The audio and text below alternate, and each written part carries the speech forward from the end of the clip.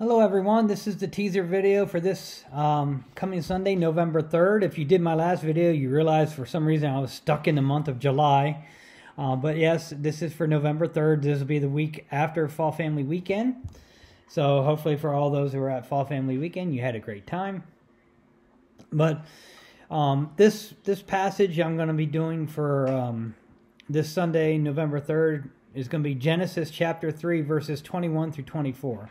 Genesis chapter 3, verses 21 to 24. But I'm actually going to jump around a couple other passages, verses Genesis 2:25 and then Genesis 3:7. Because the word I'm focusing on for this week is the word shame.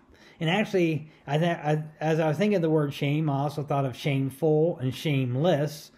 And then I actually read the definition of shame. I'm going to read that definition for you, so don't mind me as I look away from the screen here. But the definition that I found for shame was a painful feeling of humiliation or distress caused by the consciousness of wrong or foolish behavior.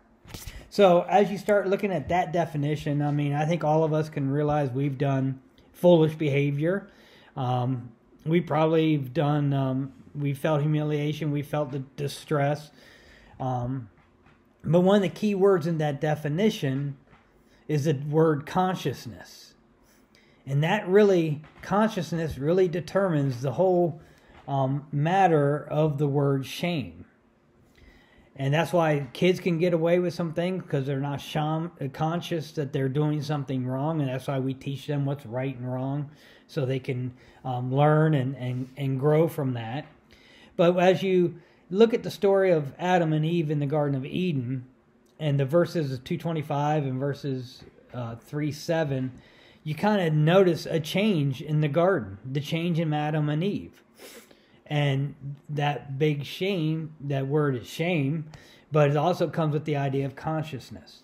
So that's what we're going to really be digging into, is the idea of consciousness and knowing, the act of knowing wrong from right. And how do we know wrong and right? How do we learn wrong and right? How do we know that we should be shameful? And how do we approach people who are shameless?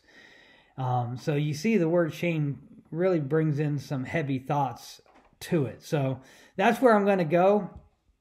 Hopefully you can dig into it, and in my Sunday school class we can talk about it a little bit more.